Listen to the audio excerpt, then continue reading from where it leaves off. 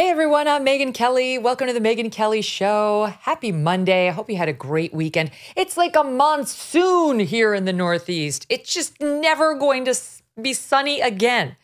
That's how it feels, but we're feeling sunshine in our hearts because it is our son Yates's 14th birthday. You know how that is, right, moms and dads, when your kid hits a birthday and you think back, my God, what was I doing 14 years ago, right? Both he and I were feeling a lot worse than we do today. I can guarantee you that. But, you know, those are the most magical things. And especially when it's your eldest, right? Like you that's the moment. Like you just will never, ever forget that feeling every minute of that morning. It was so long ago, 14 years. He was born in 2009. I didn't even have like an iPhone yet. We were taking video off of like a camcorder when we went to the New York City hospital in the early morning. It was like 5 a.m. on my way. So enormous, right? Remember that too? And you're like so incredibly juicy at the end. You feel like Violet Beauregard, where if they plucked you with a pin, you would just explode. Anyway, I don't miss that piece of it. But I don't know. It's just an occasion to stop and think about how much your kids mean to you and the passage of time, and have you made the most of those 14 years and what you're planning to make the most of the next 4, 5 that he's with us before he goes off to college. Although I've told my kids many times I don't want them to go to college. I'm trying to infantilize them. I don't want independence, and I really don't want them to think they can do anything without mommy. So I'll talk to Dr. Laura about it later. All right. A lot happened over the weekend. My God, have you seen the Menendez story? Senator Menendez?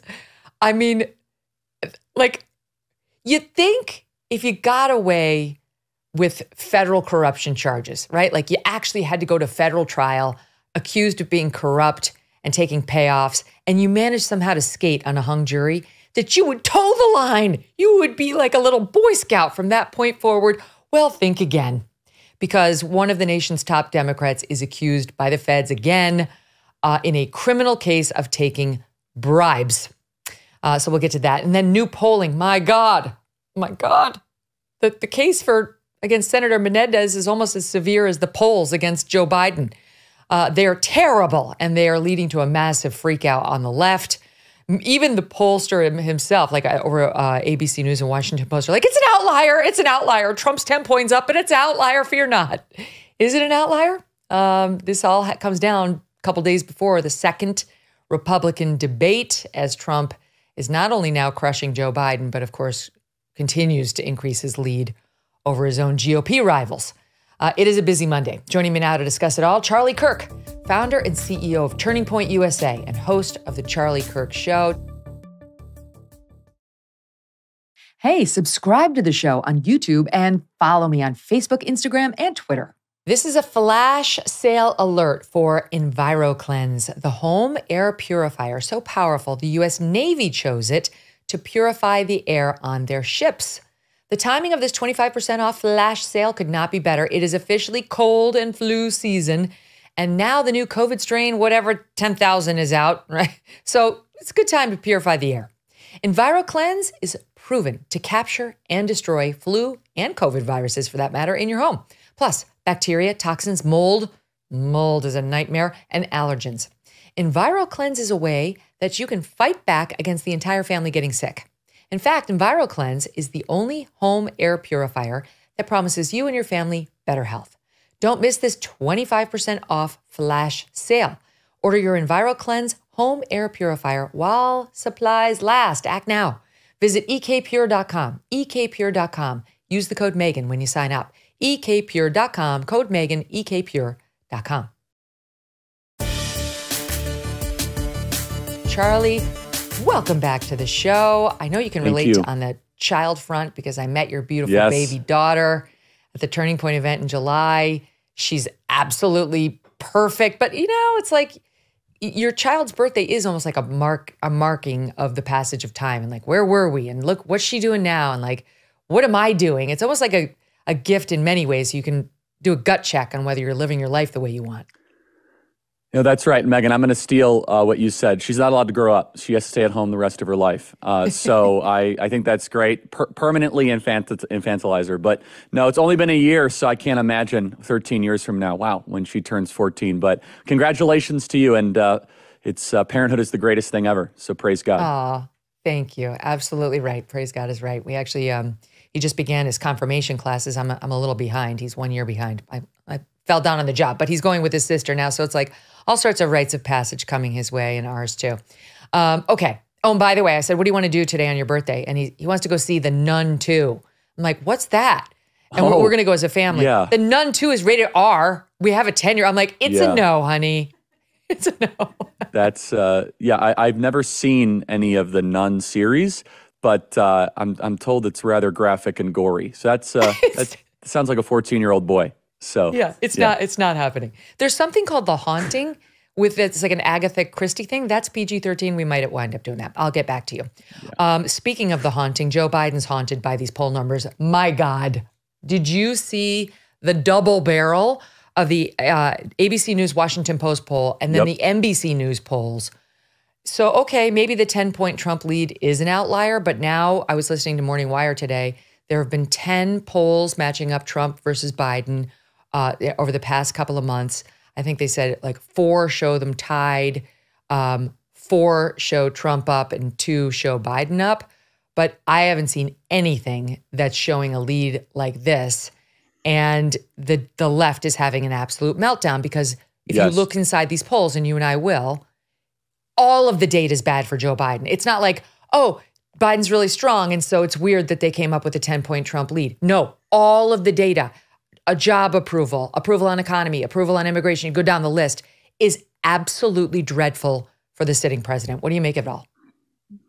Several things. And first of all, I want to just enjoy it for a second because I mean, here's Donald Trump, who's facing 500 years in federal prison, and there's been obviously a scheme hatched against him. And he's stronger than ever, objectively stronger than ever, far stronger than he was in 2020 against Joe Biden.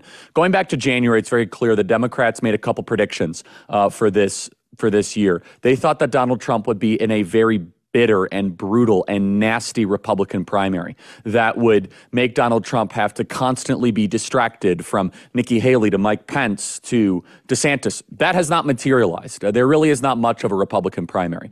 There's a Republican Party in name, but Trump's not even showing up to the debates, and it's really not much of anything. He's up 40 or 50 points or 30 points in Iowa, and that's the worst state that he's performing in. So the media was wrong about that, and they wanted it badly. They thought they could really damage him and wound him ahead of a general election. The second thing is they went all in on this lawfare strategy. They thought that Donald Trump was going to become deeply unpopular. They wanted to create almost like a wounded animal scenario where Donald Trump was backed into a corner and he had everything against him and he would just become the worst version of himself. Megyn, I'll be honest, he's been more disciplined, been more clear than anything I saw towards the latter part of the 2020 election.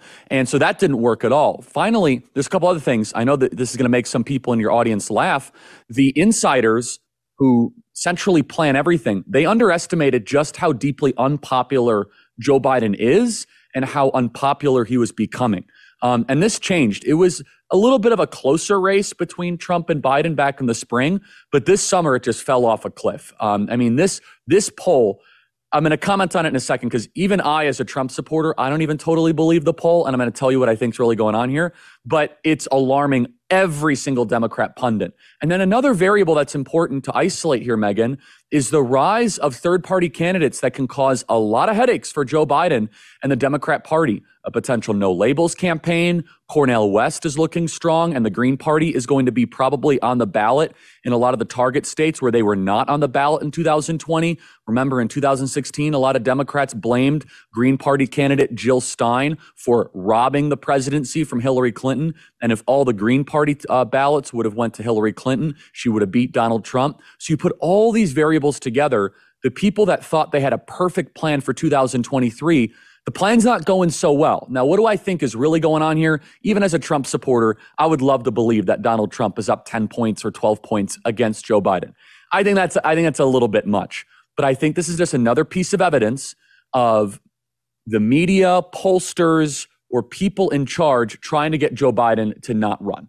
You saw this with the David Ignatius piece. Joe Biden should not run for president in the Washington Post. All of a sudden, you saw Hunter Biden indictment. You're seeing piece after piece, a lot of evidence mount where I think they're trying to send a message to Ron Klain and the really group of 8 or 10 people that are white knuckling onto power in the White House. And Megyn Kelly, Megyn, I'll be honest, like I look at what I see right now in front of us. I want to run against Joe Biden. I want to run against, this corrupt, unable to speak, less than desirable president. So that's what I think is going on here. And the people in charge are scrambling. And they thought they would have Donald Trump in that position. They thought it would be the exact opposite. They thought it would be Trump down 10 points, not Joe Biden down 10 points. Yeah. What's amazing is, you're right, it's Joe Biden. Joe Biden is a serious problem for them because even, if you look further down the polls, Nikki Haley's beating Joe Biden by 4 or 5 points too. Ron DeSantis in at least one of these polls is losing to Joe Biden by 2 points. But the point is the Republicans are doing well. And the electorate's looking at the Republicans as a very viable option. And yet you look over on the Dem side, who do they replace him with, Charlie? There's not, God forbid something had happened to Donald Trump. The GOP would say, okay, Ron DeSantis is acceptable. Nikki Haley, clearly they feel is acceptable. Like they have other choices that they could get behind enthusiastically. Not so over on the Dem side. Yeah, that's a great point. And also, it's not just going to be a seamless baton transfer, right? Kamala Harris, she's waited her whole life for this, right? She's not just going to, go to the side for a Gretchen Whitmer or a Gavin Newsom. So they're in a really tough spot here because they basically said we're not going to have a Democrat primary. Remember, the party of democracy doesn't want to have a Democrat primary. And every time I hear democracy, just replace democracy with oligarchy, and it makes total sense. Our oligarchy is under attack. Our oligarchy has never been in a more fragile spot. Our oligarchy, is falling apart. Makes perfect sense. They don't mean democracy. They mean oligarchy. They mean rule of the few, not of the people. But this is not an easy solution, right? So there's going to be a really heated kind of series of meetings that I'm sure we're going to learn about through leaks and through backstabbing of, do we, just anoint Gavin Newsom? Do we make, Vice President Harris the nominee, who, by the way, is even less popular than Joe Biden, which is amazing to think about. And then I think the consensus candidate they're going to try to float is Gretchen Whitmer. Michelle Obama looks as if she has zero interest whatsoever to do this. I know that name is, rather fashionable to, kind of probe and put out there. But the Democrats at this point, they thought that they could control every single one of the variables going into 2024. Think about it. They somewhat did this in 2020. Mass mail-in ballots, constantly having the COVID porn on television with all the fear porn, with the death counts, the mask mandates, the race riots, and then censoring the Hunter Biden laptop story. They thought they could do this again in 2024. It turns out that what happened in 20 was remarkable, and Molly Ball detailed it in her Time magazine piece, Inside the Shadow Campaign, that won the 2020 election, when Mark Elias and many others were hosting Zoom calls about potentially having people go in the streets, and labor unions and billionaires all coming together. This plan is not going well for them at all. Does that mean that Republicans are going to win? I sure hope so. I'm not going to make any guarantees because the Democrats still have a far superior political machine in the key states that matter for ballot harvesting, ballot chasing, voter registration, suing to try to relax some of those standards. But for the people that look as if they can centrally plan everything, they're really in panic right now. And quite honestly, I'm enjoying every second of it. Yeah, you will never underestimate the Republicans' ability to screw it up. Correct. I never really get too into the debt fights, and the funding fights, because I've been at this long enough to realize they always wind up funding it. It's like what they take us to the brinksmanship, and then it always winds up they fund it. So it's like, why did I play this game over and over?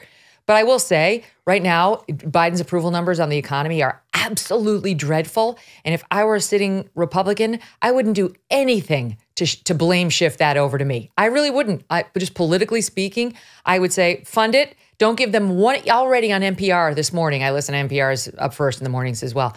And they're already getting ready to shift the blame. Oh, Yep. There's been some economic headwinds, like they're coming our way and this won't help. This won't help. They're going to, so don't underestimate the Republicans' ability to screw these things up. Okay, but let's get into the numbers on this poll. Let's start with the overall approval rating for Joe Biden. NBC News pointing out over the weekend, these are the lowest of his presidency. Disapproval of Joe Biden, this is the NBC poll, 56%, approval 41%. The ABC News Washington Post poll, even worse, disapproval's the same, 56%. They're both getting a 56% disapproval. They say approval at 37%. On the economy, sticking with the ABC, disapproval of 64%. So you've got 2/3 of the electorate who are very unhappy about how the economy's doing. The border, 62%. Again, almost 2/3 disapprove of what's happening at the southern border. They're angry about it. They see what we're seeing. So none of what the Democrats are doing, for once, is working. Like usually they send out their talking points to the media. The media says, Bidenomics. And then the opinions start to turn on the economy. Oh, maybe Bidenomics is a good thing. Or, same thing about the southern border. Neither one is working. Mm-hmm. Huge swaths of the electorate are deeply unhappy about both of those two things. Yes, I mean, this reminds me of the Pravda newspapers in the Soviet Union where they say there's no famine, everything's great. And the people in the countryside are like, no, we have no food. I mean, you could keep on telling us that, there's bountiful harvest, but we have no food and things are really bad.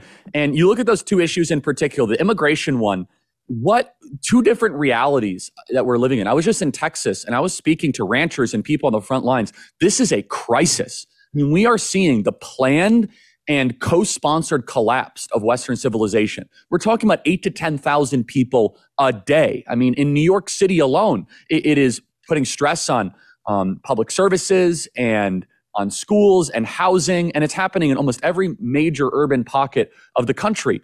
And Joe Biden and Kamala Harris, it seems as if they almost want it. I mean, they are almost empowering DHS and Border Patrol to continue the invasion into America. And then the economy is that inflation persists. The economy is not good at all whatsoever. I mean, and you read these approval ratings, 41% of Americans approve of Joe Biden. Like, who are these people? How could you approve of this guy? He's doing nothing well, nothing.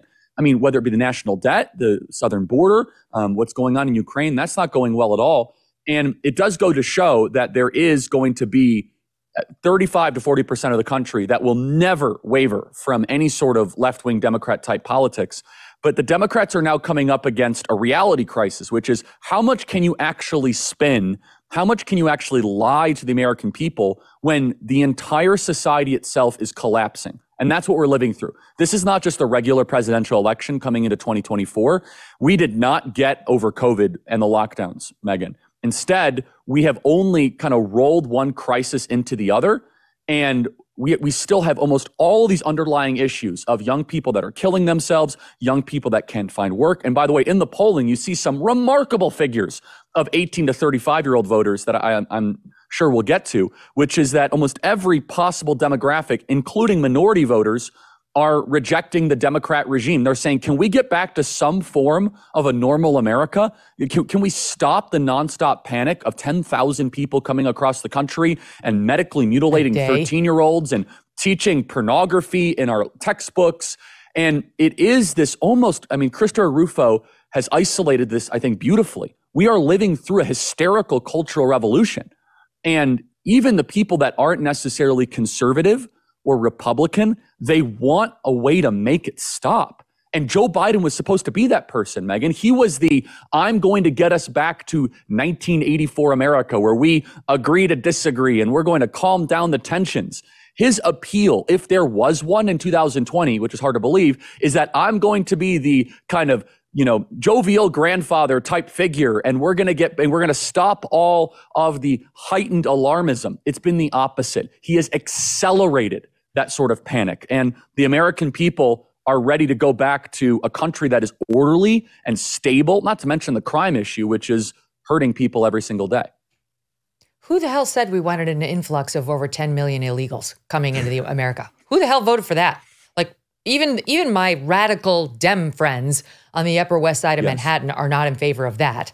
And even the governor of New York, Kathy Hochul, a Dem, who's got her vaccinated necklace on wherever she goes, just so you're clear on her politics. she's out saying they've got to go someplace else. They get rid of them. They got to go. So, I mean, all of this is reflected now in this polls, because if you have 62% of the electorate saying we disapprove of how he's handling the southern border, that's not just Republicans and right-leaners. That's Democrats too, some large percentage.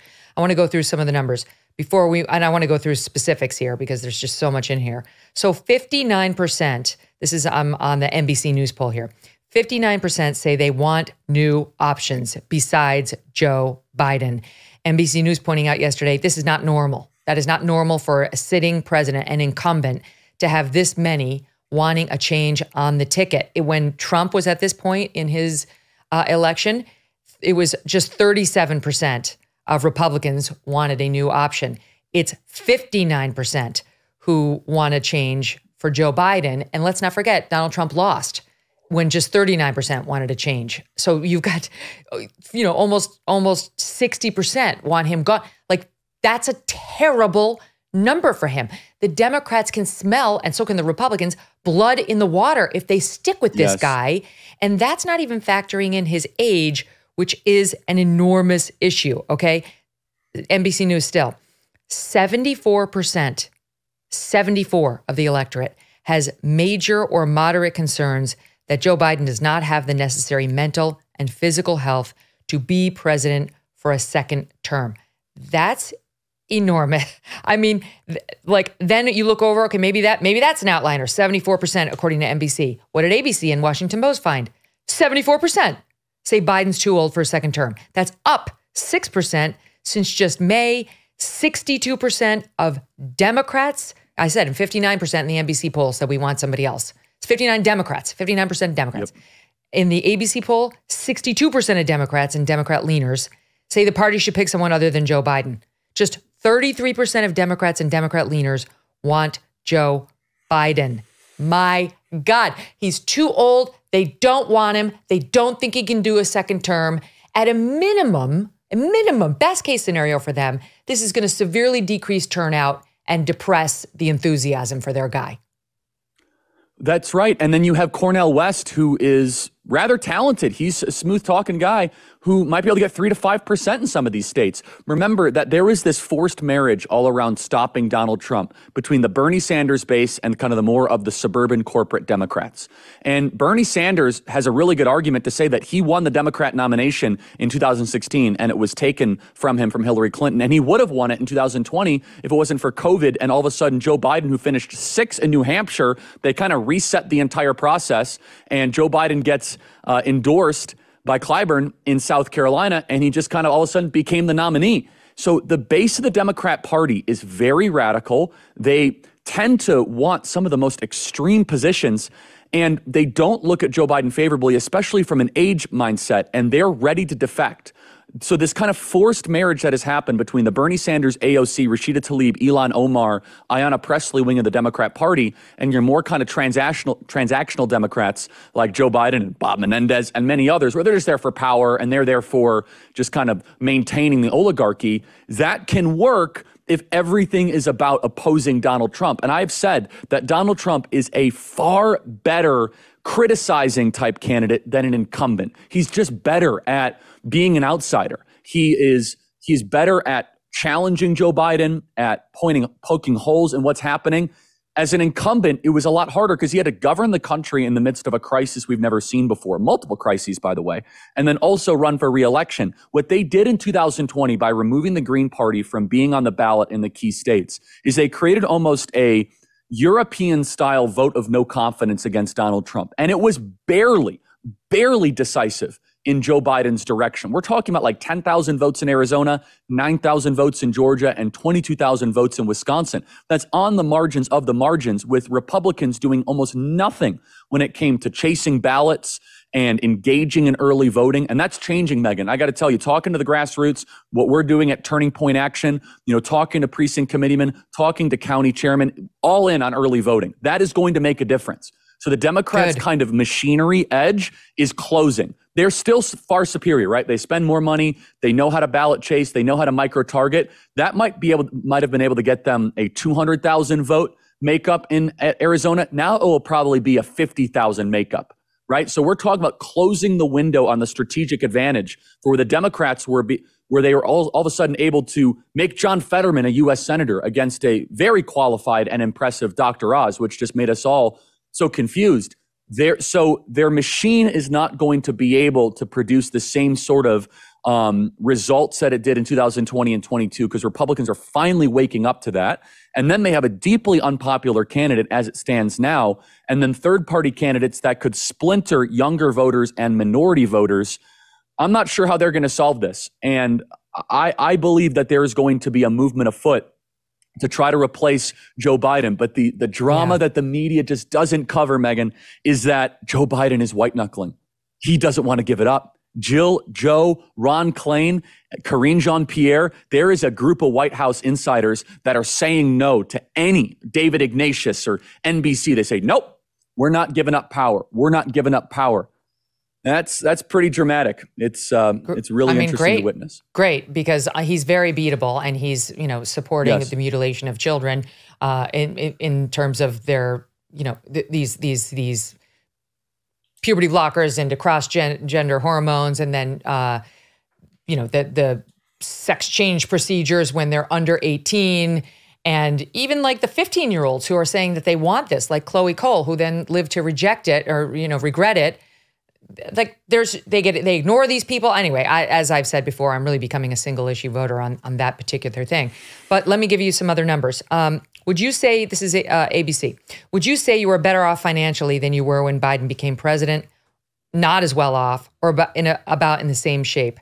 44% say I'm not as well off. Almost half of the electorate says I am worse off economically than I was when Joe Biden took the presidency. This, as they now are looking back, according to the same polls, more favorably on the Trump presidency. So Trump's numbers are going up in terms of how is the country, how is the economy, how is I under President Trump versus how am I under President Biden? So they're having sort of buyer's remorse on Biden. And then, as always happens when you have a breakup, they're remembering all the good things about Trump and maybe not some of the things that they didn't love about him. Either way, it's creating a rosy glow around him, notwithstanding any of the indictments. The news on the indictments, this is back to NBC. 62% have major or moderate concerns about Trump facing different criminal and civil trials for alleged wrongdoing. But that is 12 points under the number who have concerns about Biden's mental health and physical health. And 60% on the Joe Biden side have major or moderate concerns that Joe Biden was possibly aware or involved in Hunter's business dealings. So the whole Hunter thing and the Joe Biden age and infirmity thing has completely crossed out the Trump legal indictments. The Democrats tried their best, but it failed.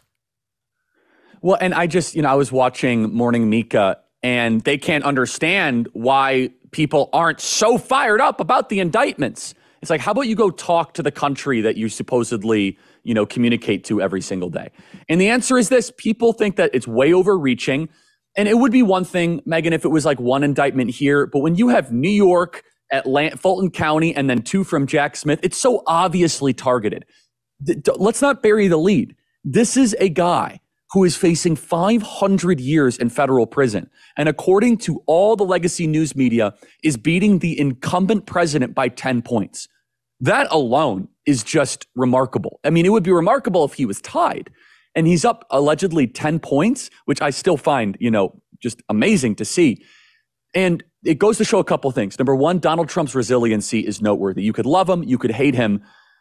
The fact, with everything still being thrown against him, that he continues to press onward and forward, I think just to be virtuous and admirable. It's incredible. But the American people, they do not trust these institutions. And that is where the disconnect is that the plan that was hatched here in 2023 by a lot of these Democrat consultants and insiders and those sorts of people, they thought that if you are indicted, it changes the entire game. That, oh my goodness, people are really going to walk away from him now, and it's going to, muddy him up. And that's kind of the running joke we have. How else are they going to bring down Donald Trump's favorables from now till next November? I mean, I get it. That he 500 years in federal prison. What else do they have on him potentially? The guy has been impeached twice. You had the Billy Bush tape. You have every possible person around him leaking and writing books about him. What I'm getting at is that his floor is bulletproof, is that he really can't go any lower. He has nothing but upside. And people are now willing to say, okay, don't love the indictment thing, but I was richer. We had a border. We weren't funding a proxy war in Ukraine. The very basic things like law and order were respected. Give me the guy with the indictments and the tweets that I might not love. It's better than bedlam, chaos, and dementia. I don't have to get married to Donald Trump, but if I put Donald Trump back in the Oval Office, people are thinking my life is going to get better. I understand that. Yes. I mean, the southern border alone, if you're paying even just a little attention, you cannot avoid what is happening. And that's happening mostly in blue cities now. The people down in the red cities along the southern border, it's already been factored in. They're well aware of what's been going on. But now the blue cities are having to deal with it firsthand. And the same way COVID made a lot of more moderates and even Republicans out of these Dems, the immigration influx is doing the same. You don't send your kid to school and have him wait outside for 2 hours just to get in, and then have him have to say his pronouns as he waits in line to get a book, as he has to sit through a class in which the instructions are now in Spanish and in Swahili, and all the rules that we went through this in New York, where you actually have to have a translator for every language that's represented, and say, I'm still going to vote for these people. I'm still going to vote for the powers in charge. Let's talk about the young voters, because you pointed this out. In the ABC News Washington Post poll, among 18 to 35-year-olds, Trump has a 53 to 38 advantage. That's unbelievable. In NBC, Biden still has the advantage with 18 to 34-year-olds, but in the ABC, it's advantage Trump, and by a lot. And among Hispanics, I saw you pointing this out, Trump's edge, according to the ABC poll, is 50 to 44. So he's making inroads with black voters. He's making huge inroads with Hispanic voters. And he's making inroads with the young people, Charlie. I'm just going to take By the way, I think you delivered that. Thank you. Well, that's very kind. And it's our team at Turning Point. You see how hard they work, Megyn, and they're just the best. And, 11 years ago, I was told that millennials, which is included in that poll, and soon to be Gen Z, they're going to be permanently liberal, permanently progressive. Don't waste your time. And we got to work. We started thousands of college and high school campus chapters. We have tens of thousands of amazing leaders, and we reach millions of people on digital and social media every single day. So to see the results of that poll is very promising. It's the margin is surprising, but it's not that surprising, because I've been telling people for a while, especially the late 20-somethings and early 30-somethings, that there is a voting block that can move 20 to 30 points, which is they're 4 or 5 years removed from college.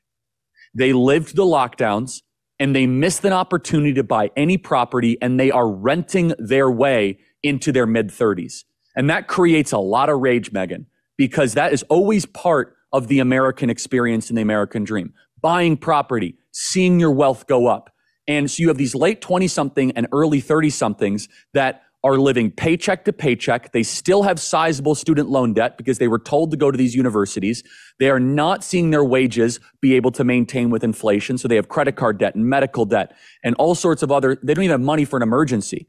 And then on top of it, they cannot buy a home, and they keep on being told by baby boomers, the American dream, and we were able to buy a home at your age, and it creates very angry voters. And that is their number one issue.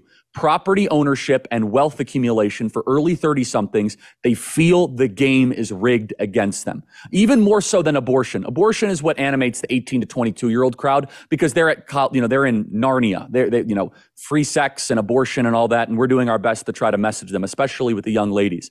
But when the, let's say, pesky shackles of reality start to come forward for a 31-year-old voter in Atlanta or in Phoenix, where inflation is 22% over the last 18 months, and they see their rent go up from $2,300 a month to $3,800 a month or $4,200 a month, they want a change in leadership badly. because they feel as if they have been priced out of the American dream and they did everything they were told. Think about it. Go to college and get the piece of paper, wear the mask, lock down, do all these different things. They have been a rule-following generation.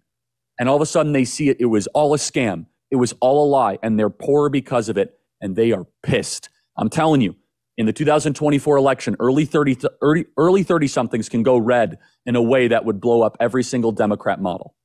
This is just, our audience probably knows this, but this is how Charlie spends his days. I mean, immersed in these very crowds, talking to them about their issues, Dem and Republican alike. He's trying to convince them to vote red, but of what you speak, because this is literally how you make your living. On top of everything you just said, his age. What young, vibrant person, up and coming in their 20s or their young 30s, would look at Joe Biden and say, yeah, sure, he can do it. Every day, there's another fall down moment. Every day, he screws up his words. He stumbles. He literally falls down. I realize Trump is only 3.5 years younger than Biden, but there's no comparison. I just spent an hour and a half with the former president. There's no comparison. And they know that no matter what, if these Democrats want to say outwardly and the media wants to say he's up to the job, oh, we can barely keep up with him, as Karine Jean-Pierre, that's fine. You can say it all you want. No one's buying it. And these young people realize, he can't do it. So what are we going to get? We're going to get her. So that leads me to Kamala Harris. Let me squeeze in a quick break, and I'm going to pick it up with Kamala Harris and what they're now saying about her, what the polls are saying about her, and what Joe Biden said about blacks and Hispanics. You stand by. Stand by. Yet another gaffe. 2 of them. This show is supported by Grand Canyon University. Founded in 1949, GCU is a private Christian university that's dedicated to delivering an affordable and transformative higher education. Their vibrant campus is located in beautiful Phoenix, Arizona. And according to niche.com, it's ranked a top 25 best campus in the country. As of June 2023, GCU offers 330 academic programs with over 270 of them online, allowing you the freedom to earn your degree on your time from wherever you are. Their programs are also designed to challenge and inspire you. At GCU, your degree, whether it's a bachelor's, master's, or doctorate, integrates the free market system and a welcoming Christian worldview. And they believe that higher education should be accessible to all. Learn more about GCU's programs, competitive tuition rates, and scholarship offers from your university counselor. They are part of the supportive graduation team who take a personalized approach to helping you achieve your academic goals, walking alongside you every step of the way. Find your purpose at Grand Canyon University. Private, Christian, affordable. For more information or to enroll, visit gcu.edu.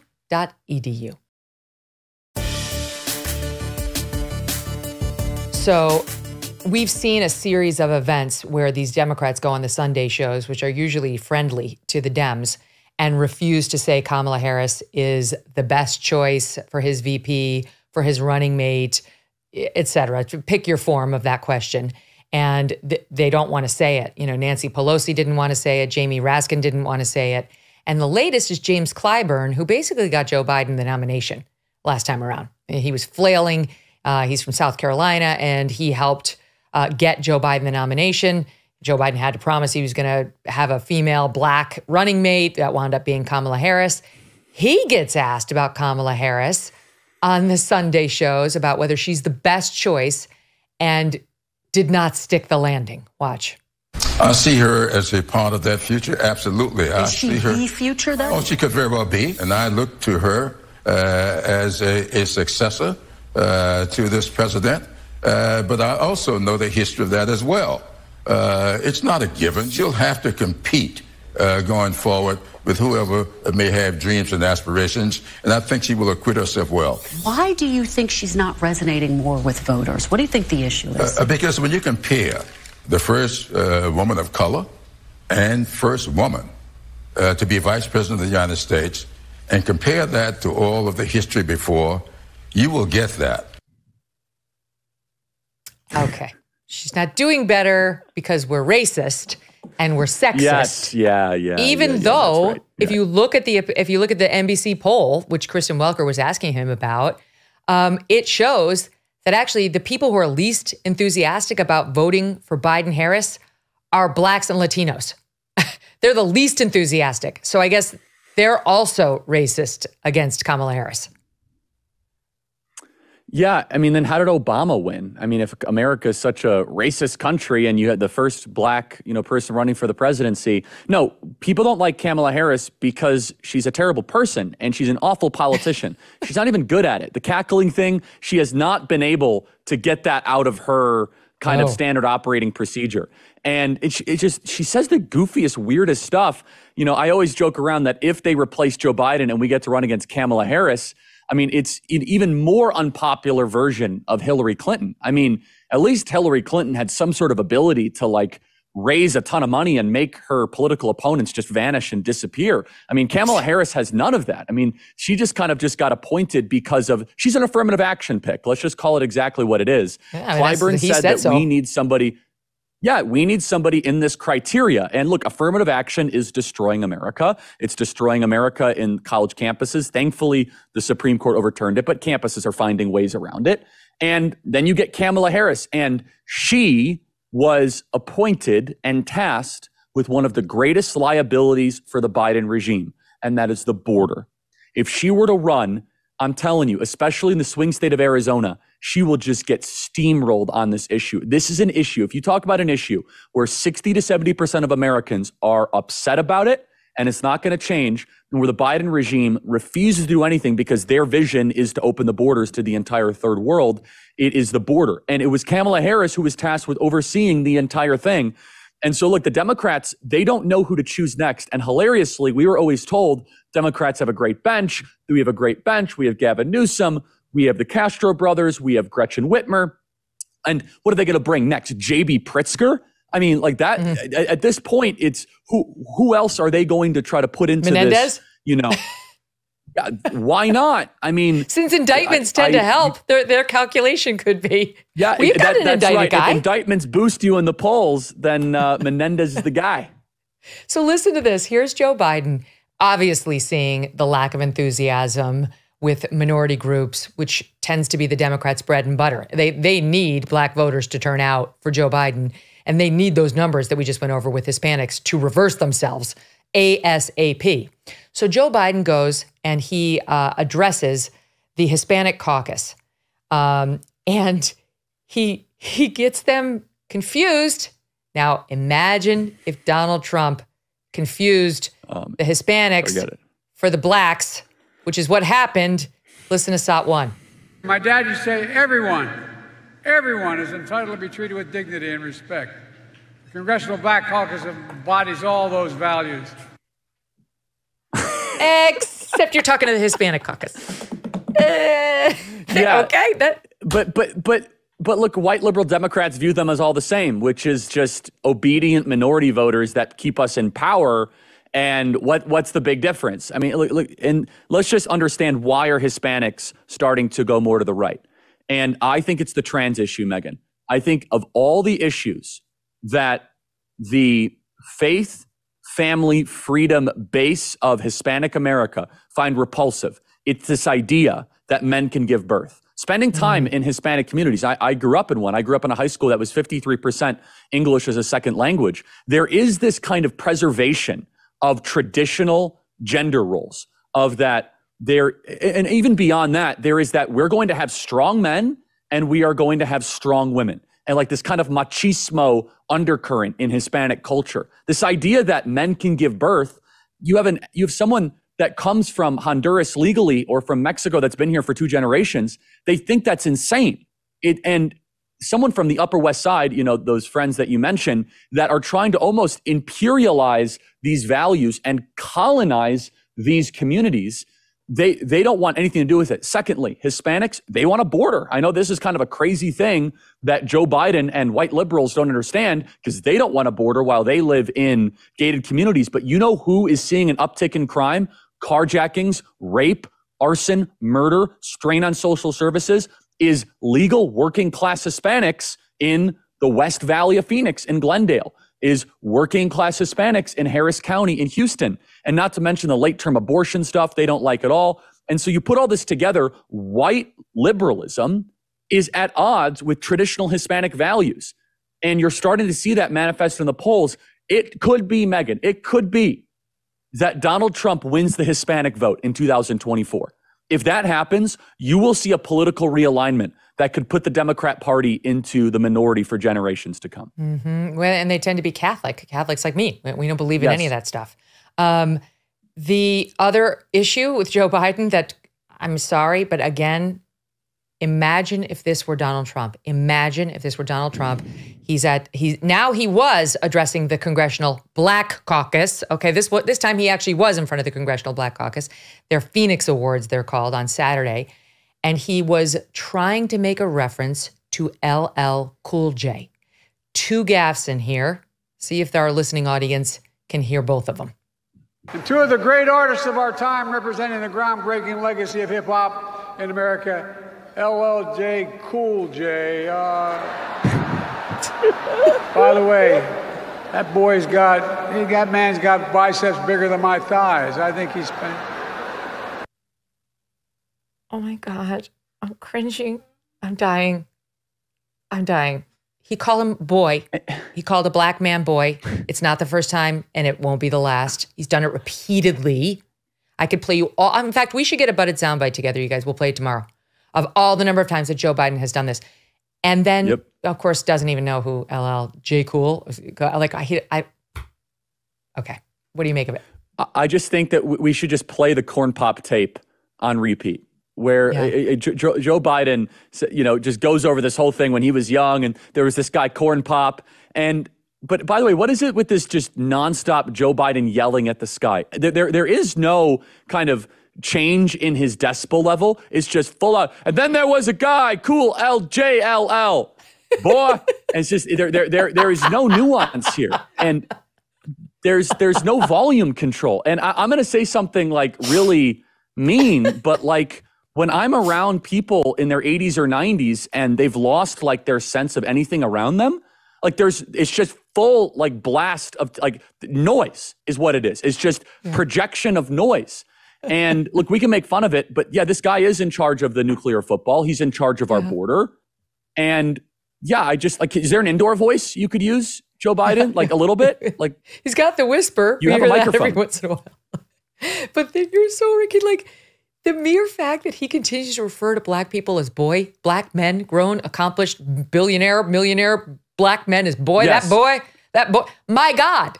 It's showing like he's of a certain age and they know it. And then they're like, why isn't there black enthusiasm? Maybe it's because this huge pattern, you want us to credit you for being the most woke, diverse, but we can see how you think and talk about black people because your filter has gone away now that you're 200. That's right. Yes. And wokeism, when it comes to how it relates to the black community, is white liberal academic ideas from Harvard, Princeton, and Yale that seek to control black America.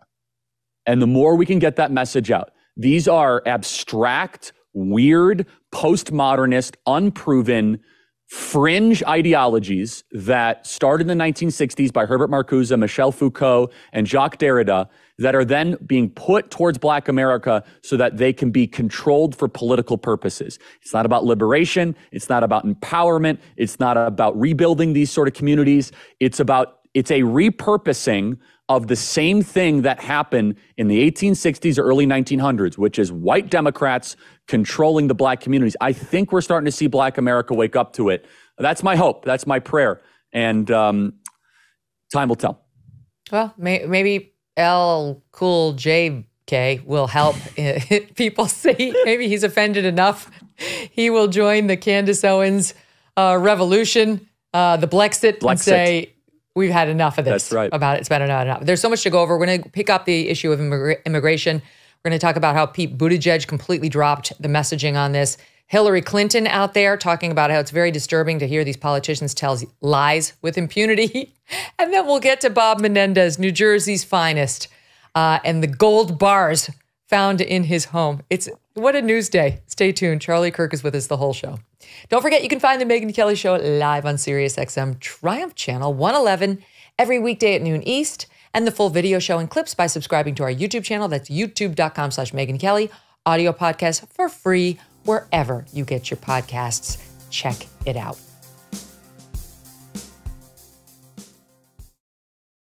Like many people, I'm trying to eat healthier these days, and that is why I love good olive oil. And by good, I mean fresh.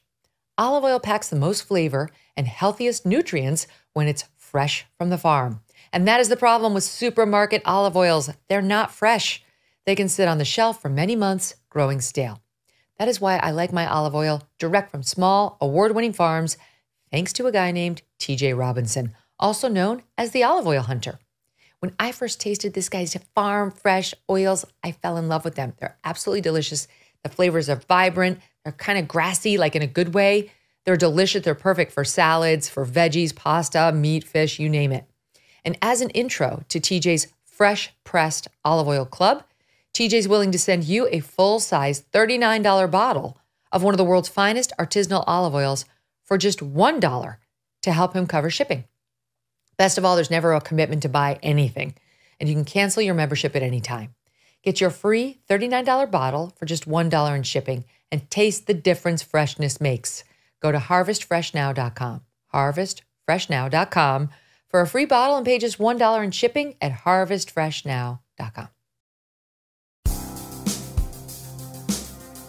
Just FYI, I remember when I was in college and law school, there was nothing like this. Like there might have been like a college Republican club, but like nobody went and it was not well publicized. There was no large, strong organization saying, it's okay to be over here. There are millions of us. Mm-hmm. You're not alone. All you had back in my day was like this uniform, reinforced message that if you wanted to get ahead in life, if you wanted good grades, if you wanted your professors to like you, you had to be a lefty and you had to repeat the lefty talking points. Yep. So, I just love this organization. It's just a reminder. And I've spoken to young people in it myself at your events and elsewhere who are, for once, they just feel like they have other people who are their age, who feel the way they do about a lot of these issues instead of feeling completely untethered, judged, and ostracized. God bless you for what you do, Charlie Kirk. Thank you, Megyn. Okay. Thank you. So here we go. On the subject, I don't want to leave just the unelectability problem that Joe Biden's facing right now, because there's one other point I wanted to make on it, and that is the voters see it. And like we've seen this White House do repeatedly when their agenda is failing, they blame it on messaging. You see, the problem is we just need to do a better job of showing people how amazing we are, of reminding them how everything that's good in their lives is from us. Here's just a taste of that as Biden's campaign manager was asked some questions on CBS the other day. Watch. I think he's too old to be president right now. He doesn't know what's going on right now. I see him diminishing as far as his energy and the public life. It's like he had to drink a Monster drink or something just to stay awake. You know what I mean? He's really just very tired, and the job is arduous. So, you need someone with a little more energy level. I think he needs to be in front of voters to show that he's not the sort of doddering old man that the Republicans are trying to make him out to be. What do you make of all that? Well, I think that it's important we continue to show the work that the president's doing day in and day out. The most recent trip that he took overseas to the G20, I think it's a perfect example of, the kind of schedule that he continues to keep. They're dead. They're dead. If that's their plan and that's their woman in charge of the plan, they're dead. So, I've been on Air Force One, and I could tell you that it's not a challenge to fly an Air Force One anywhere, okay? So, it's beyond first class. It's beyond flying private. You got, people on your own, anything you need, little appetizers, whatever, not to mention entire quarters for the president. That's their reelection pitch. Hey, the president flew on Air Force One to Asia, okay? Give us 4 more years. That's the pitch. No, this is, first of all, I just want to reemphasize this point. There's something brewing here, Megyn, and there's a lot of people that want to see Joe Biden removed at the top level of the Democrat Party. They could have thrown away those sound bites at CBS News. Come on, CBS News is not a news organization. They're a Democrat super PAC that happens to have time on, the network schedule. But yet we see this on CNN now. CNN last week, or a week and a half ago, they aired this 2-minute thing of all of Joe Biden's lies over the last 5 to 7 years. What? Who asked you, CNN, to all of a sudden become a news network? No, there is somebody pushing behind the scenes. It could be Valerie Jarrett. It could be Barack Obama. It could be Laureen Powell-Jobs. It could be the Democrat donors of Reid Hoffman or Alexander Soros. We don't know, but there is certainly let's just say a war room that has been developed somewhere that are lobbying these networks that are starting to call shots, and they're trying to get Joe Biden to step out of the way. And they're always going to say it's the messaging. Why do they have to say that? Because they will never actually admit that the policies themselves, their ideas, are a cancer to the American Republic. It's just, we have to message it better. We have to try to convince working class people or any person that 10 million illegals is a good thing and is a stimulus to your nation. And we just have to message them that, double digit inflation is a great thing. And that goes to show that they think their plan is just to own the media narrative and the airwaves. But the second part of this is to shut up the people that dare criticize them, is call them disinformation artists, kick them off of social media, try to suppress the flow of information. And thankfully, Megyn, thanks to shows like yours and our podcast, that we don't have to rely on the main networks to get our message out anymore. Is that the main networks, no matter how much they try to spin for the regime, they've lost significant power since 2020. Mm-hmm. Yeah, thank God. Well, I mean, that requires me to play the Hillary Clinton soundbite, where I have to tell you, she, as a top Democrat, is deeply, deeply concerned about liars in politics, Charlie. Deeply concerned. Check it out. The only way we're going to get through this, Jen, is by defeating them. People say to me all the time, well, what can we do? And I say, well, you can vote. And they go, well, what else? I said, that's the most important thing. That's the one. That's it. You get up there and you vote, and you vote for people who actually want to get things done and don't traffic in lies and falsehoods and hatred and divisiveness. That's what you can do to help our country. Don't traffic in lies. Vote for somebody who doesn't traffic in lies. I mean, like this president who says the border's secure, whose administration is telling us the border's secure, like her, who says that there was nothing in the emails and that was a non-story and nothing happened in Benghazi either. And I mean, we could go down the list. If there was a word I would never use as a Clinton, it's traffic. Let's just put it that way, given what Bill Clinton may or may not have done with Jeffrey Epstein. Anyway, putting that aside, let's not bury the lead. They're launching a whole new Clinton Global Initiative, right? So, I mean, the band is getting back together, right? Let's go raise all this charitable money. I know it sounds wild. Don't be surprised if Hillary Clinton tries to weasel her way back into the presidential type conversation. Her entire life since Wellesley College has been about her becoming president of the United States, including her marriage with Bill Clinton. But yeah, I mean, how is dodging sniper fire, Hillary, in Iraq? How is that one? Or how about the bleach bidding emails? What, with a cloth? Or yes, of course, the Benghazi stuff. Hillary Clinton doesn't just lie for a living. She maneuvers the entire political landscape in the most Machiavellian way of any person we have seen in the last 40 or 50 years. It is power for power's sake. The ends justify the means. And quite honestly, if that's the best the Democrats have right now, is deploying Hillary Clinton lecturing us about lying while she's going to go raise another couple $100 million to make it vaporize and disappear in a third world country, I feel pretty good about our chances. It's not going to be Hillary. I agree with you. More and more, it doesn't seem like it's going to be Joe. It's not going to be Hillary. Maybe it's going to be Pete Buttigieg. They fell in love with him last time around. He's now in a very important role, Secretary of Transportation. And he was out there and asked over the weekend about this massive immigration problem where we are now at record levels of 10,000 illegals coming over the border a day. A day. And so let's see how he handled it. Was the Biden administration caught off guard by this latest surge of migrants? Well, what you saw was the administration, as always, responding as needed to conditions, being proactive where necessary. Were you caught off guard, though? Look, the president did what needed to be done. And often that involves a rapid response, like the rapid response that this administration directed. But also what we see is a political dynamic where some people seem to prefer that the problem continue rather than to do something to actually solve it. Yes, and that person is your boss. I am convinced he is ChatGPT. I'm convinced. Like, there's nothing you could tell me otherwise. It's as if I was just, please answer, as if it was like programmed. And I wrote this down. Conditions to proactively have a rapid, no one talks like this, Megyn. No one. I don't care who you are. He wasn't even saying anything. Well, you have to have the conditions to proactively have a rapid response. Like, hello? Like, is there anything there that isn't like some sort of like robotic, like automaton? And it's just like, my programming does not allow me to answer the question, but we have conditions to proactively have a rapid response. Yeah, I've never heard anybody in any leadership position not speak like that unless I'm trying to get an answer from an artificial intelligence chat box. Or from Kamala Harris, who does do that often. But yeah, she's a different version. So on the border, the situation, I mean, we're joking because it's laugh or cry, but I mean, it truly is dire. It's dire. And I feel for these families who are dealing with it. I agree with the plan from some of these southern state governors to bus them north to the sanctuary cities and west out to California so that they have to deal with it. But it's not just those Republican governors. The sitting president is busing the migrants to places like New York and elsewhere. So like they're being bused to places that need to feel the pain in order to change public sentiment on this issue. Griff Jenkins was down there for Fox News on the southern border over the weekend. He posted this on Saturday. He's doing a report, doing a live shot with Representative Tony Gonzalez as these immigrants from Venezuela come through the razor wire right on camera. Watch this.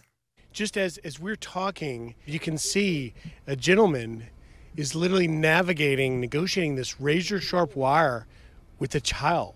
Every single day, and it's sad. It breaks your heart. I mean, the trek that these people have made, they should never have to start that trek down. He's leaving Venezuela for economic purposes. That there's the situation in Venezuela is such a dire situation, and he's not going to qualify for asylum because he's seeking economic persecution. That is not a reason to qualify for asylum. No, it's not a reason to qualify. None of these people, virtually none, has an actual asylum claim, but we're pretending. And by the way, Charlie, what we did when Title 42, the thing that let us keep them out, just saying COVID, COVID, COVID, there'll be no asylum for you, we lifted it in May. And in order to like try to keep the numbers down, which worked literally for 1 month, we said, go through this legal process, download this app, apply formally. And then when you get here, we're going to give you an ankle bracelet to keep track of you. And we'll go through the proper hoops. All of that's out the window, all of it. Nobody's getting ankle bracelets. We don't have enough CPB. We haven't the staff. We haven't the ability. We haven't the desire. So they're everywhere. They're in the United States. We will never get our hands on these people again. There doesn't seem to even be a willingness to do it. And we've got a president who can't understand the difference between Black and Hispanic, who's calling people boy, who's tripping and falling. Like, I don't know if it's just a matter of incapacity to deal with the issue or just total unwillingness. But either way, we're truly at a crisis level.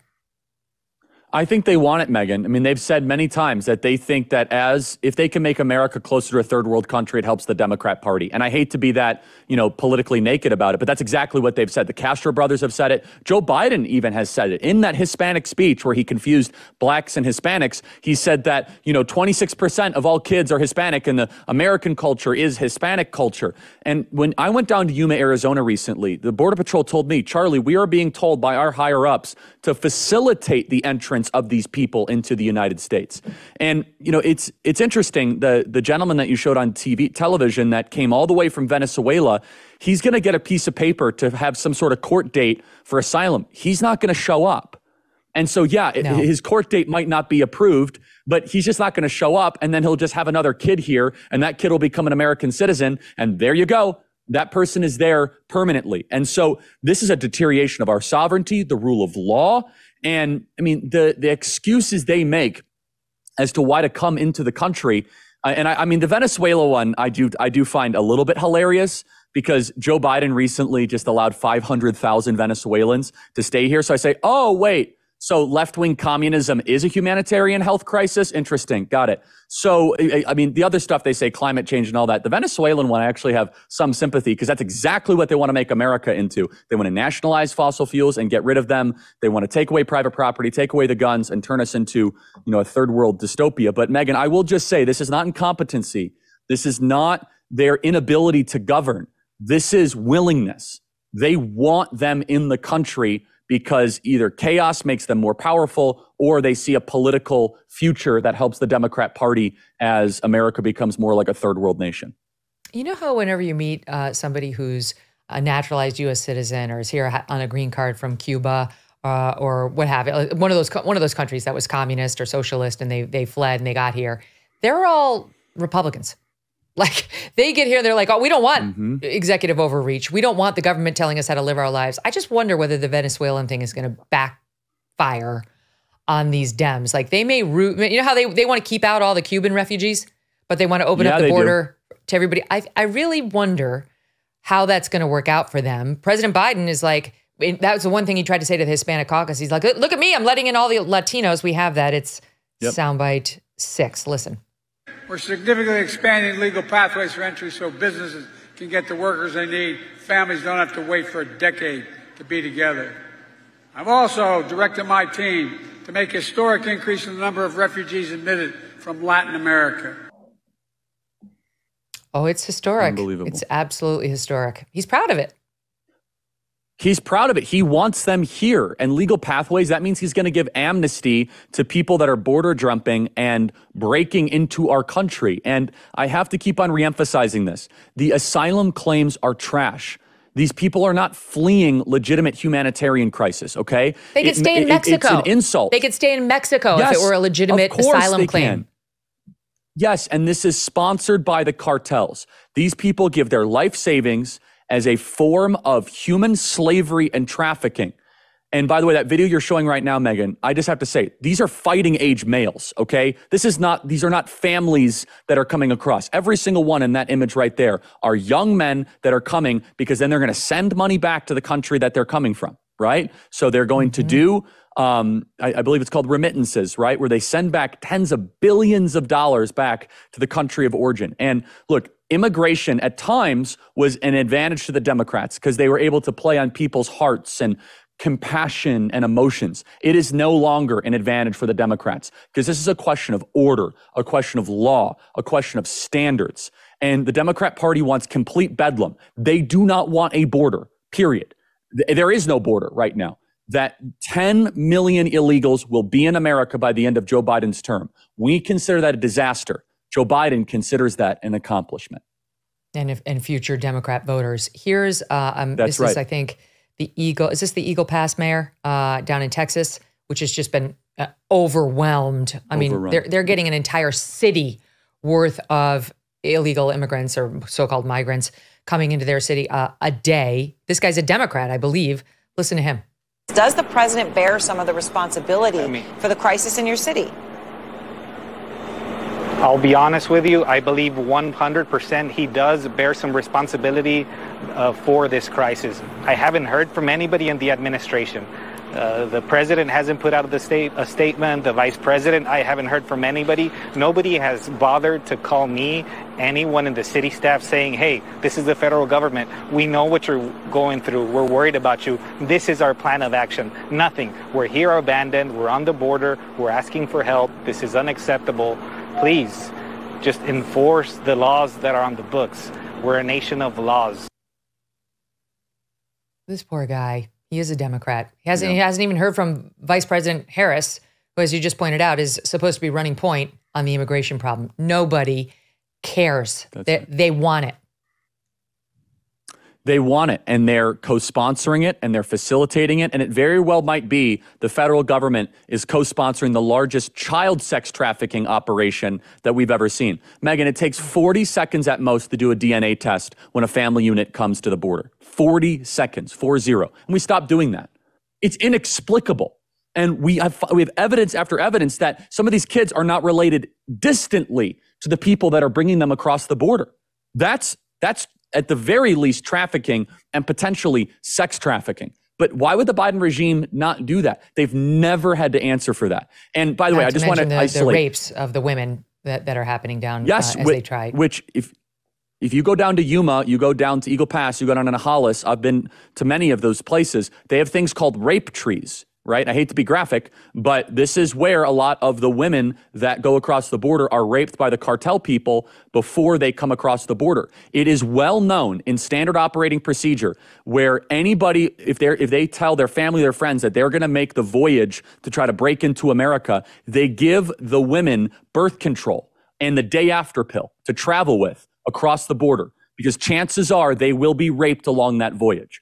This is not humane, Megyn. This is not some sort of massive movement of people that want a better life. This is widespread immoral carnage. This is chaos. And the media is not covering it all. I mean, the media is, the most that they'll do is Aaron Burnett saying, well, do you think Joe Biden is at all responsible? Of course he's responsible. He's the president of the United States. Yeah. Yes. Oh, and then he's like, well, Congress won't do anything. Congress won't do anything. It's like, you control the Senate. Your party controls the Senate. Like, who are you kidding? You haven't even tried. You haven't led. You haven't pushed anything through. No, but what they are doing, and this is making people very angry, is Joe Biden is spending hundreds of billions of dollars to Ukraine, lecturing us about that invasion while we are being invaded. You could call it an invasion. I would. You could call it, just a roar of people. You could call it a migrant crisis. Whatever. It is the duty of our leaders to secure our nation before a foreign nation. And quite honestly, voters are starting to see, like, wait, why are we sending all this money abroad for a no-win war while our own nation is being completely and totally overrun? And it is an insult to every single person that has come here legally. No, he's very worried about the security of the Ukrainian border and not at all about the security of our border at all. This is why the support, and this was reflected in those polls we kicked off the show with, the support amongst all parties for what's happening in Ukraine is going off a cliff. The American people understand that we have priorities here at home, and while it's fine to say we can do both, that's been Vice President Mike Pence's message. We can do both. We can do both. Great, then let's do both. Let's see that. We're not seeing that. So this is why people have had it. It's like we appear to have limited funds and we appear to want to spend them to help the people of Ukraine and not at all the people of Texas or even the people of New York. And sadly, what's happening now with tax dollars in New York is they're convincing the feds, okay, let's give us money or let's push through the ability for these, quote, migrants to work so that people who got here legally, who are waiting the 6 months before they can get any sort of work papers, everybody else has jumped the line right in front of them. All the people that broke the law go right in front of them. They take the jobs. And these people are like, what the hell am I following any of these rules for? And it only encourages more people to cross the border. Now they're giving you work permits as soon as you get there. Now you can get a job driving for Uber as soon as you get there. We don't know who they are. There's an increased number of terrorist-linked people who now are going to, pick our kids up in their Ubers as they try to get home from their schools that are packed with immigrants with 40 different languages being spoken. That's not America. So Karine Jean-Pierre got asked a question about all of this at the White House podium. Here's how that went. Sought 5. How many people coming into this country illegally is enough for President Biden then? Say that last one. How many people illegally coming into the United States is enough for President Biden's administration? Enough for what? 5.9 million people have been encountered illegally. I know the numbers, but enough for what? Enough just to stop the flow. As I mentioned, this is a problem that's been around for some time now, for decades, a broken system. I see. So no, but just at the smugness, though. I mean, like, honestly, I won't say it. Get out of public life, Karine Jean-Pierre. I mean, just the attitude. Like, enough? What do you mean? And she knows what he's saying. She knows exactly what that question is. And just the attitude, the smugness, the self-righteousness. I'll leave it at that. I could say more, but I won't. No, you're right. And I mean, and it's her boss. Like she's busy doing her Vogue profile and worried about, proving her bona fides as a black, lesbian, female press secretary. Yeah, first one great ever. for you. The country's falling apart. Great. I'm glad you're black, lesbian, and on the cover of a fashion magazine. We got 6 million new people, and you're saying enough? Enough for what? Like you're some sort of 14-year-old taunting a teacher who asks you a question. Yeah, she knows very well. All right, let's talk about Bob Menendez because the story, it's alarming, but it's also pretty juicy. My God. So when this broke over the weekend, I'm like, wait, what? So they found Bob Menendez, a very powerful Democrat senator from the state of New Jersey.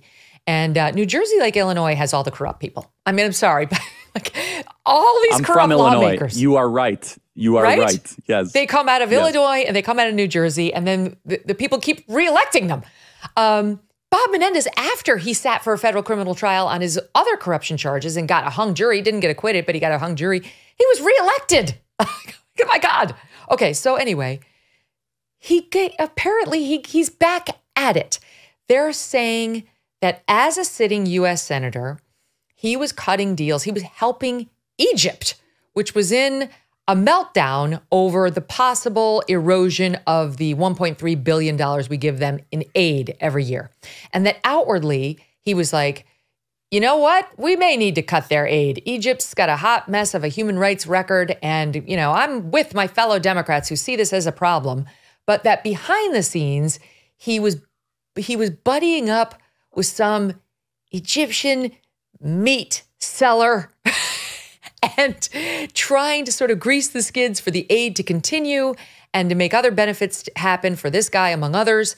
And that the feds, when they raided his home, found gold bars that they had watched the Egyptian guy actually buy one day, and then miraculously they wound up in Menendez's house the next.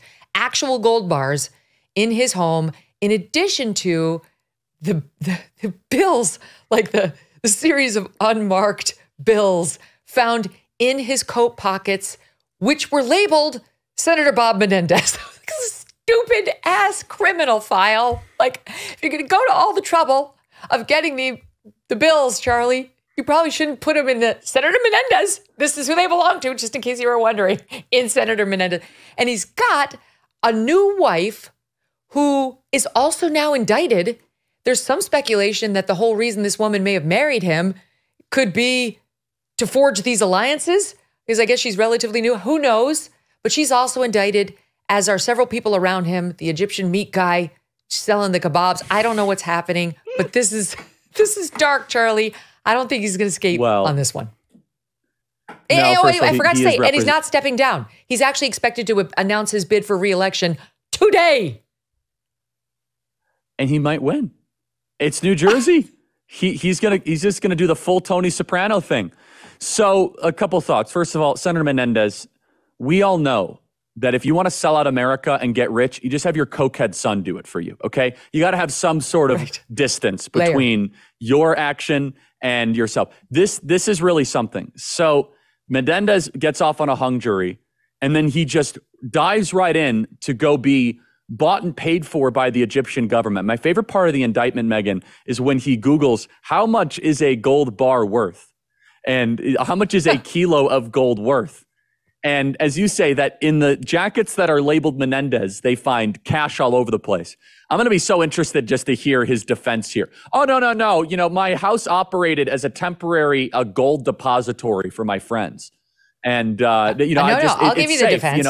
Here it is. Late Friday. It is not lost on me how quickly some are rushing to judge a Latino and push him out of his seat. Oh, my goodness. That's so great. That's great. You're all a bunch of racists. If you have problems with me having gold bars in my home and piles of cash, $400,000, and selling out my seat on the Senate Foreign Affairs Committee, you're probably a white supremacist. You know what? When you fail to win over AOC on that defense, you fail with regular Americans. Here she is responding on CBS's Face the Nation to that claim. I do believe that it is in the best interests for Senator Menendez to resign in this moment. The details in this indictment are extremely serious. As a Latina, there are absolutely ways in which there is systemic bias, but I think what is here in this indictment is quite clear. And I believe it is in the best interest to maintain the integrity of the seat. I want to emphasize that all people they must be extended the presumption of innocence until proven guilty. I love how she's speaking normally. She's from Westchester, and then she's as a Latina, okay. No, I know. It's just so nauseating. Got it. Okay. I mean, as if you made the plight from Honduras, right? Got it. So no, but there's a couple points on. I still believe though that the indictment of Menendez is part of a DOJ effort to try to protect the appearance of impartiality as they continue their crusade against Donald Trump. They have to. It was so one-sided, Megyn. The indictment of Bannon, right? The indictment of Douglas Mackey, all the January 6th stuff, that they were getting such pressure from Congress that they want to be able to say, hey, come on, we did the Hunter Biden gun indictment and Menendez. We're bipartisan. And of course, they pick a senator who had such ridiculously flagrant fraud. This is not a reach, right? This is not some sort of like, well, I wonder if we have the evidence at trial to be able to do this. I mean, you got the halal guy purchasing the gold bars. You have the gold bars there. You have emails. You got text messages going back and forth. And I want to just say this. Menendez got caught. It makes you wonder how many other people in DC in both political parties are actively still doing this. They just might be a little bit more sophisticated and not such an idiot as Bob Menendez. You know, instead of taking the gold bars, maybe it's just, hey, hire my son or hire my cousin or my uncle and put them on this board. This is what is the most alarming outside of the money and all that is that he was reconfiguring U.S. foreign policy for bribery. Yeah, I mean, that's only exactly Joe right. Biden comes to mind as someone who has done that recently. So here's just a little bit more on what he is alleged to have done. They say the indictment lists several instances in which Mr. Menendez is said to have told his wife that he intended to approve arms sales information that she then passed on to a friend because they wanted the money for arms sales, but there was a question about whether we were going to block them on the committee that he was on. And so he's saying to his wife, I'm going to approve the arms sales to Egypt, which Egypt would have been very happy at.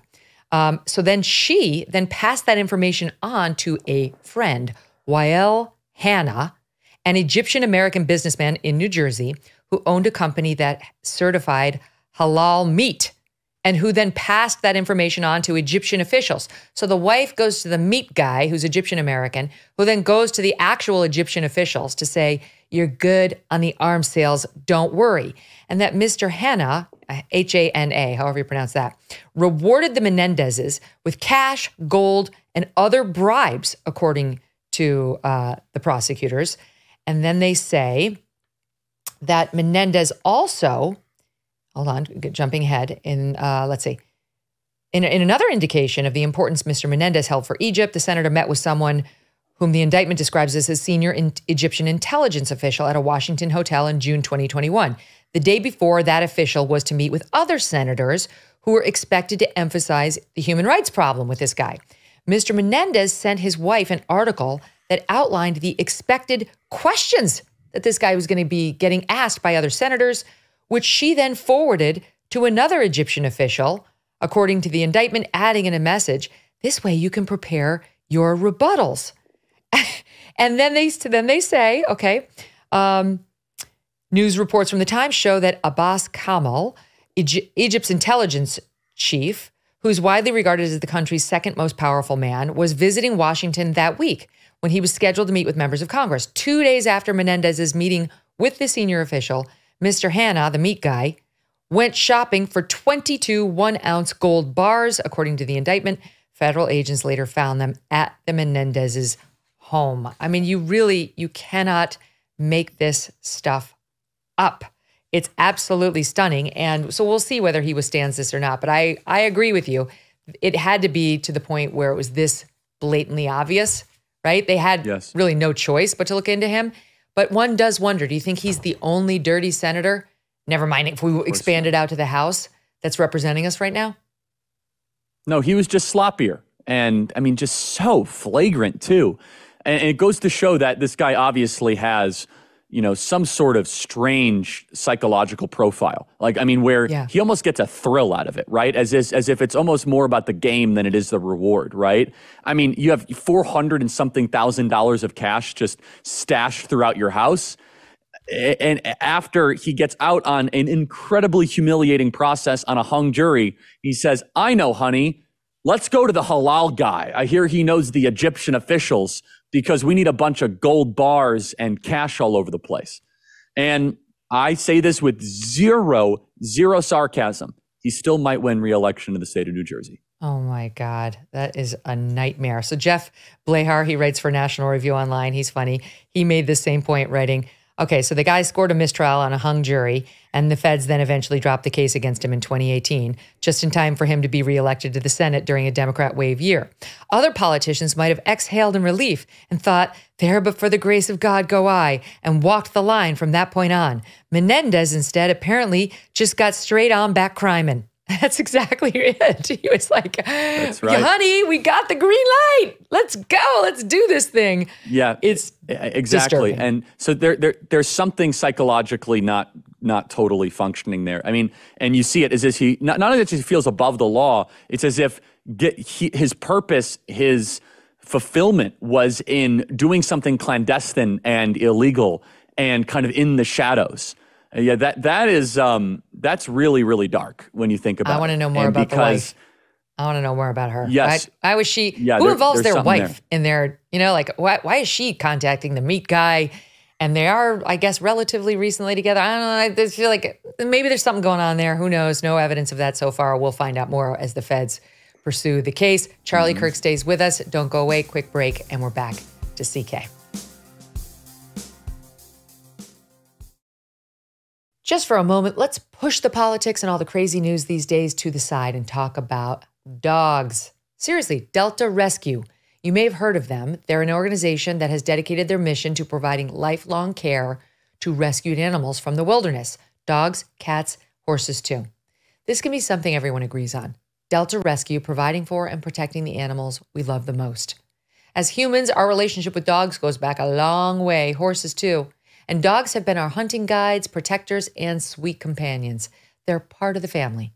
If all this makes sense to you and you love dogs and animals, check out Delta Rescue and consider making a gift.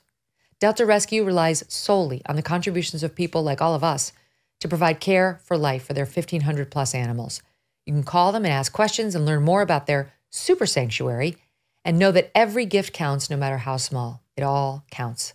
Please go to deltarescue.org today. That's deltarescue.org. So Charlie, Travis Kelce has been in the news. He's a big football player. I don't even know who he plays for. Is it Kansas City? There's two of them. Kansas City Chiefs. Okay. And he has decided to use his fame and power to try to push the Pfizer COVID vaccine on us. He went out there. Well, here's the video. Travis, did you know you can get this season's COVID-19 shot when you get your flu shot? Two things at once. Two things at once! Two things at once! I'll have two things at once, please. Now back to two things at once. Two things at once. That's not two things at once. Mom! Travis, ask about getting this season's COVID-19 shot when getting your flu shot. Oh, God. Showing off his little Band-Aid. I mean, it's weird how there was no asterisks about, like, any of the significant side effects, especially for the young men who probably look up to Travis Kelce. Yeah, the question is, what will break his heart first? His new relationship with Taylor Swift or the COVID shot? That remains to be seen. So they're both are in the business of breaking hearts. Yeah, look, I mean, he just did it for money, obviously. And I mean, I used to be a really big fan of Travis Kelce. And here he is trying to put a manly man spin on Pfizer. But this also goes to show how desperate Pfizer is. And you're trying too hard if you have to produce a advertisement like that. And by the way, I watched a fair amount of NFL football yesterday. They ran this ad nonstop propaganda. And you are not even allowed to mention the side effects or anything that happens with the mRNA gene altering shot that they call the COVID shot. But this goes to show that basically anyone is for sale for a number big enough. And let's also just say, Travis Kelce, looking at you and knowing how you perform at a very, very high level, you're not exactly at a risk group for COVID. Why are you peddling this or pushing this forward? This is about profits for Pfizer, period. Both for the flu vaccine and for the COVID shot. Like the stats show that if you are a 33-year-old NFL football player, you are not going to die from getting COVID, period. But Travis Kelce is for sale, evidently, and I wonder how much. It really disturbs me because it's. I recognize that the vaccine has done, especially elderly people, some good. But the people, it's not the elderly people who are watching Travis Kelce. My mom is not watching Travis Kelce. It's young men who are looking up to him. And that is exactly the age group, those teenagers into their young 20s, who are most at risk of myocarditis from the vaccines and least at risk from COVID. And so like, if it were me, like, would I, as somebody who that group listens to, go out there and push that vaccine? I wouldn't. I'd be like, you know what? I'm going to find another product. I'm going to push Subway sandwiches, or I'm going to, I don't know, talk about weightlifting, or I'm going to talk about sneakers. But this vaccine does he not know? Or do you think he just doesn't care? I don't know who he is. His judgment remains to be, seen as far as he really knows how to make rational choices. I mean, he's a very successful football player and has been and earns a ton of money. But I mean, it's disturbing because it's so obvious why Pfizer is doing this. I, in recent memory, post-COVID, never remember enlisting NFL football players, A-list NFL football players, to push forward a vaccine. Like, that's very, very strange and weird. Pfizer's stock is down. That is a fact. And they have to try to rally support to try and get the shot, because they literally have vials and doses expiring in certain parts of the country because it's not popular. People know it and they don't want it. But you're right. The average demographic of who watches NFL football, especially who follows Travis Kelce, is mid-20-something male.